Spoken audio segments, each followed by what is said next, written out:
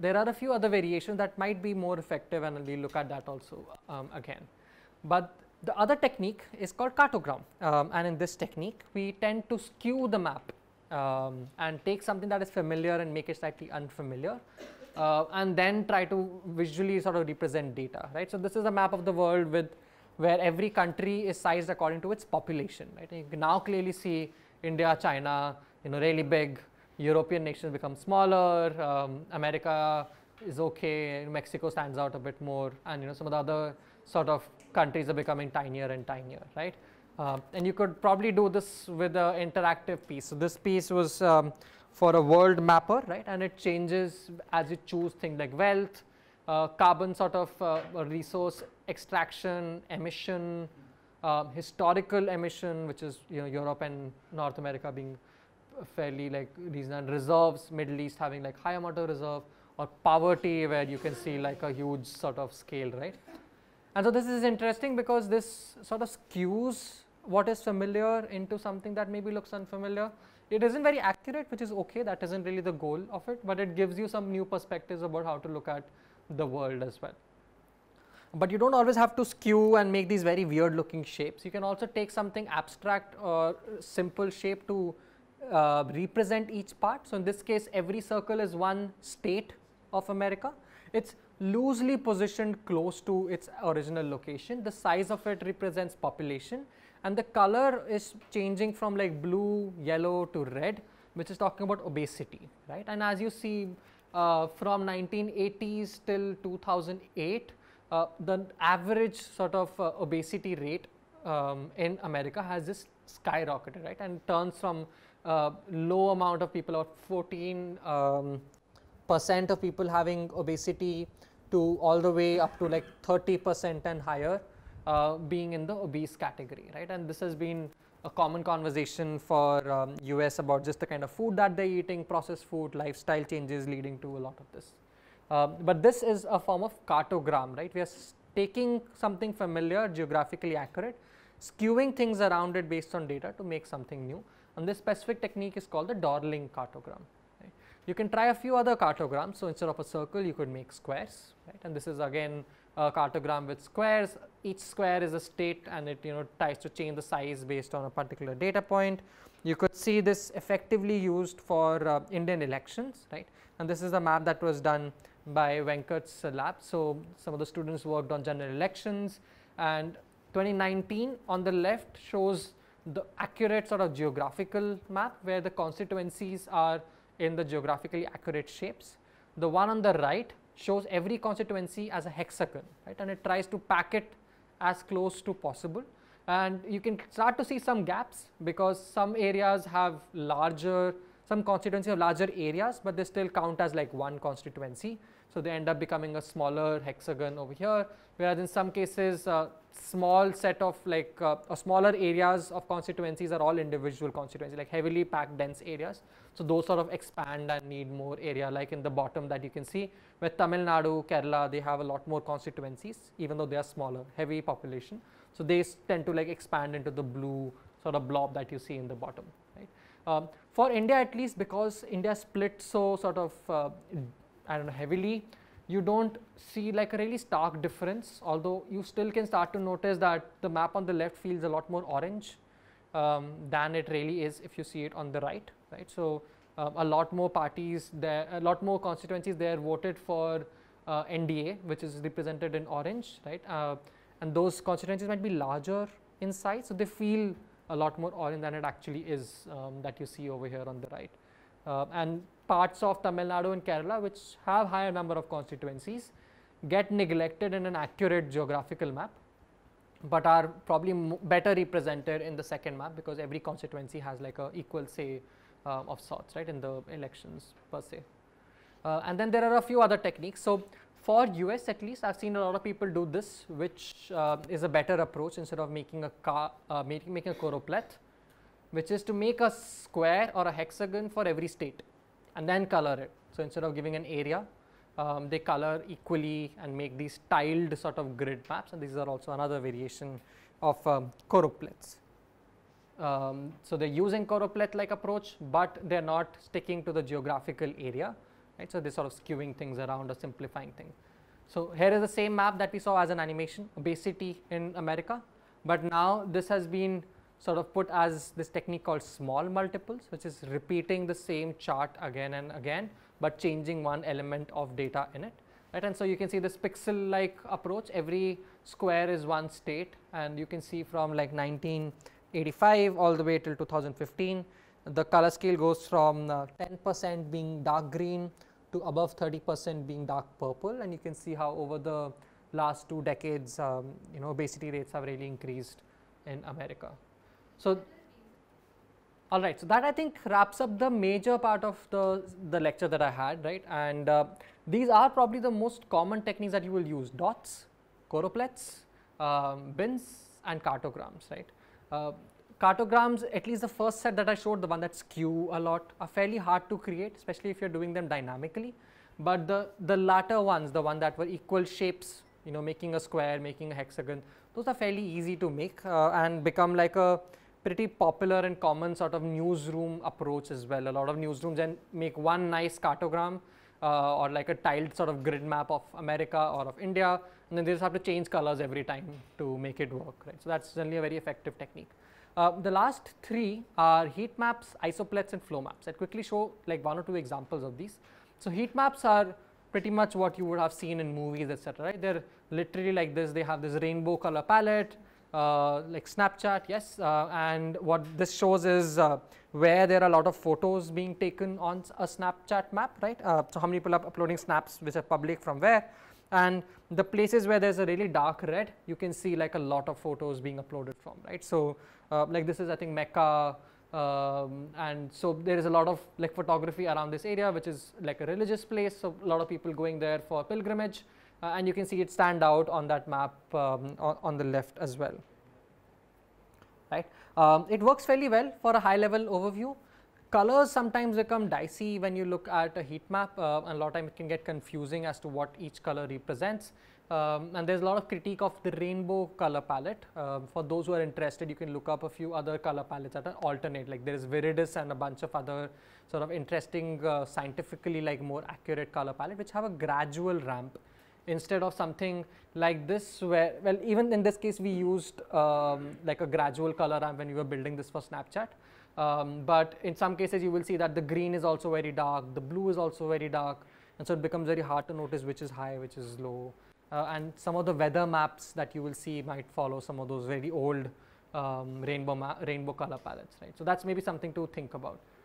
The next are isopleths, fairly novel and slightly complex. They use lines or regions to mark discrete steps in data. So we'll see an example here. This is a map that I made of all the places in Bangalore and how far they are, but not in terms of distance, in terms of time, what Venkat was talking about yesterday, right? So you can see this is where I am, and from here I can see like a isochrone, a map based on time, which says this is the region till 10 minutes, 15 minutes, 20 minutes, 40 minutes, right? And it's basically doing multiple queries using some sort of a navigation API, checking how much time it would take for me to get here, here, here, making a boundary, and then giving me these discrete boundaries out of it, right? So this becomes an example of isopleth. You would see a lot of this for atmospheric data, like atmospheric pressure or rainfall. This area will have a lot of rainfall, or even temperature. Or if you've seen contour maps of mountains, they'll have elevation made with something like this, right? So these are all like familiar ways. You can also use them to bucket things, like in this case, this is a Mint article around Delhi, and they were basically evaluating if the metro really connects all the populated parts of Delhi, or are some parts left out, right? So there is a metro map, which is the black lines. Then they've taken this area around the metro. So if you look over here, you can see these gray sort of lines around each metro stop, right? Like this yellowish sort of area, right? So they've taken this much as this area around the metro stop, and then highlighted how there are a bunch of these areas here, which are all very dense in population, but don't have a metro that is more than a kilometer. Like they have a metro that is more than a kilometer away. So metro isn't very equally reaching out to the densest part of Delhi. Yeah, so this becomes isopleth. It's very dynamic. Wherever you are, it will change. It is very novel. Not many people see this. It also becomes interesting to play around with. Next is flow maps. These are also these are the simpler set of maps. They're really useful if you're telling a story, if you're talking about things happening from one part to another, movement, etc. So you can see examples of this, which is like a digital map of slave trade from Africa. So it really highlights all the ports from which slaves were taken from Africa, and then all the different parts they went to. So North America, Mexico, the Latin America region, South America region as well, right? And so the arrow's thickness is being used as magnitude to visualize, and then the end and the start point are basically geographically representing the place where it started and ended from, right? And you can see a bunch of variations, like this is migration to Delhi from major metros, and which places have had less change in, like lesser migrants coming in or higher migrants coming in from different parts of the country, right? And so Mint did this very interesting article of migration across cities, and they made this map for a bunch of different sort of major metros, and seeing where people are coming in from, are they increasing, are they reducing. You can see a similar map of America, which you can barely see because of the contrast, and this talks about where do people go to study in from one state to another state, right? And this really is talking about like how public university are not enough in America, and they are not able to satisfy the demands of every state. So for some states like California, most of the people from California actually end up like going to neighboring states to also study in public universities, because there aren't enough spaces in there. And you can see something similar happening in Illinois and in Minnesota and some of the other sort of universities as well. Yeah. So this flow map is fairly simple. It talks a lot more about stories, about things connecting one place to another, and has some very minimal amount of data, maybe for thickness of the arrow, etc., to be used as well. And the last is the sort of infamous 3D visualization, and I show you two examples where I think it works well, but often 3D gets misused. So this is an example of a zoning map for Vancouver that we had done, and in this case you see Vancouver is a fairly like organized city, very thought through in terms of building it, and so the downtown area over there is the one that has a bunch of buildings. So you can see some of the high-rise buildings there, whereas everything else is residential, and therefore has a limit on the height of the building, and most of these buildings are like 1 floor or 2 floors only, right, unlike Bombay, for example. So you can see a 3D layer makes it even more evident that that top area is the sort of industrial area, the hub, and everywhere else we just have like really small residential complexes being built, right? And then they use color to highlight specific property or like specific land use types as well. Here is another one which we were doing for San Francisco, which was the sort of density map in each block, right? And we tilt it to then sort of extrude and build like a 3Dness in it, right? And I still find this slightly gimmicky, because it's not like it tells you anything new, but it can exaggerate those specific like light green, light blue spots that were earlier just tiny to something that is really exaggerated. So if you wanted to really highlight a point that oh, this really has a lot of X amount of data, just coloring it there in those cells may not be enough, and so 3D really sort of exaggerates or emphasizes on your point a lot, and a lot of time it catches your eye. So a bit gimmicky, but sometimes useful if your audience isn't very interested and may fall asleep sort of looking at it. So instead give them a 3D and people go ooh ah into it, which is one of the reasons why I made a 3D sort of map for the Washington DC map, because it was presented at a conference of Smart City. And we were making a case for why they need a lot more tools like this, right? And they're like boring public officials seeing one talk after another of like PowerPoint with bullets. So we thought, okay, this might at least wake them up a bit and get them slightly excited about the possibility. So a bit of 3Dness is not very useful. So in this case, for example, because there's a big bar, it hides some of the elements behind it because of the nature of 3D, right? So 3D has its own limitations. There's also perspective being added onto this map, which you may or may not notice, but things that are closer to me will look bigger, things that are farther away will look smaller, which on a flat visualization it wouldn't be the case, right? So there are all of these limitations of a map where 3D maps sort of exaggerate some, sort of diminish some, hide some, or obscure some, but they also catch attention. So depending on your goals, you may choose one over another, right? So when you're picking 3D, which is why it's last on the list, You really want to see if the new dimension is adding value or it's adding confusion or something of that sort. Yeah, so that was 1.5 hours of long me speaking. We'll take a break in 5 minutes. I'll just run through some bits right now and then we can take a break. So I wanted to just give you one slide of tools, right? So these are the common tools that people use when they're trying to visualize data on a map. They're basically broken into 3 categories. So interactive tools are those for which you don't need code. You don't need to know programming. Tableau, the one that I showed for the war and GTP migration visualization, is something in Tableau, very easy to use.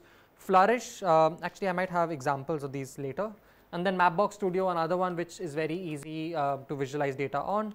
Whereas a bunch of programming platforms like D3, Mapbox GLJS, DeckGL, which is by Uber, ggmap and basemap, a bunch of other ones are also effective if you're writing code and want to visualize, right? And then there's GIS tools, much more, I think traditional tools used a lot in newsrooms in government public policy architecture, and ArcGIS is the corporate sort of SRE based GIS tool, and QGIS is the open source sort of version as well. So you can have a look at them. I think Grameener also had this set of choropleths that you can make in Excel. This is what Flourish looks like. So it gives you all of these ready-made templates that you can just plug and play data in, and you get to make like these nice stories and timelines, etc. with it. Tableau has a bunch of things where you can just drop a geolocated